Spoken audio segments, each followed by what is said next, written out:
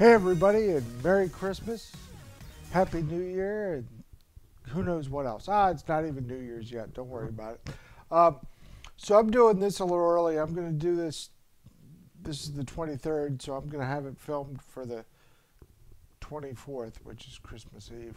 This way, you can have something ready and set to go for Christmas morning when Santa shows up. Look, growing up, Christmas, we had a rule. We could play with anything in our damn stockings, but we could not wake up mom and dad until at least 7:30, 8 o'clock. I'm 41 years old, and that rule still exists. But you know what? This year it's 2020. I'm going to open up my damn presents when I feel like it. They haven't come here yet. They're lost out there in the Twitter sphere or the mail or what, I don't know. But anyway, so this is something that my mother made up the night before. So all she had to do was slide the stuff in. And most times, by the time we got done unwrapping all of our presents, calling our grandparents, aunts and uncles, and you know, by the end of that, most times, and that second cup of coffee, my dad was ready to have breakfast. So this is my mom's egg casserole. That's actually her handwriting. And I cut this in half, and what I'm going to do is I'm going to just show you how to do this. So what I did was I browned up some Smith's sausage. I added some onions. I added some garlic because I'm an adult. Okay? I've got 2 eggs because I halved it. I've got some really good, sharp hoop cheese. And I got a bunch of mixed bread because I'm cheap. So what I'm going to do first, you grease the pan here, which I don't know if Stacy's already done it, but I'm going to do it again. You see all that? Okay. Because that's healthy for you, let me tell you. All right, so what I did was I sliced up three slices of bread. We got, you know, funny thing about bread, for Christmas this year, we got a bread maker. How do I know it was a bread maker? Because on the side of the box, it says, Hamilton Beach Bread Maker. Thanks, guys.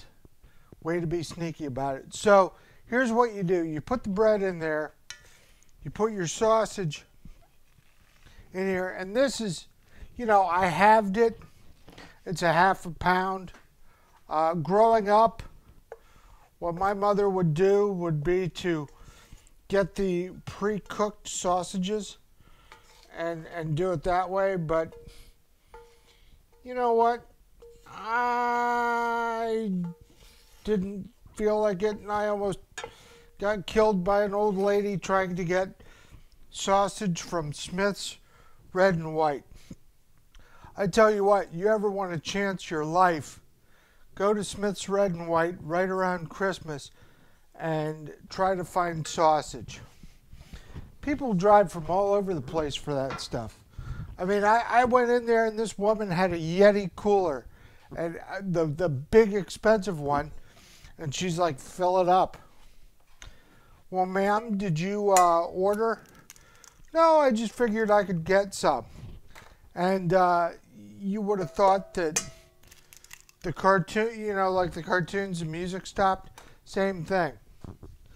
I don't know if she did get it or not, but I mean, people order a couple 100 pounds of this stuff at a time. So here's what I did. I've got 3/4 of a cup of milk and 2 eggs. And I told you I'll cook the way I always cook. I've got my beater.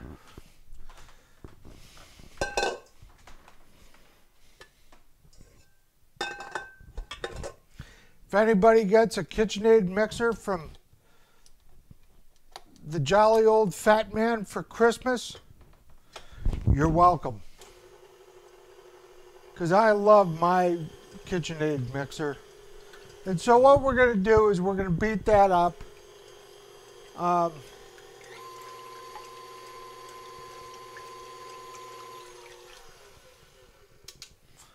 So I've got it all beat up here.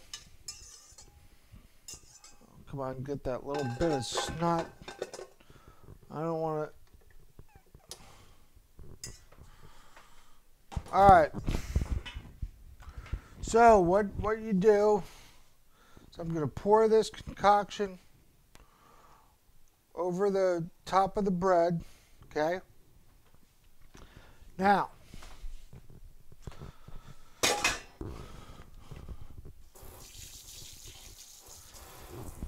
because it's not like I haven't washed my hands enough here in 2020. So we're going to use some of my favorite ingredients here. We've got some cheddar cheese. Oh, hell, it's Christmas. Let's just roll with it here. So I'm going to put a bunch of cheese over top. And then what I want you to do is put this in the fridge covered for about 8 hours. That way the bread soaks up the milk and the eggs and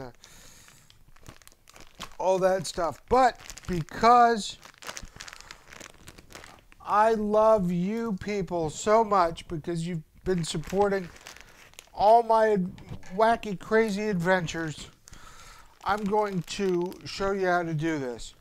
So like I said, I'm going to add some cheese. Just like that, okay?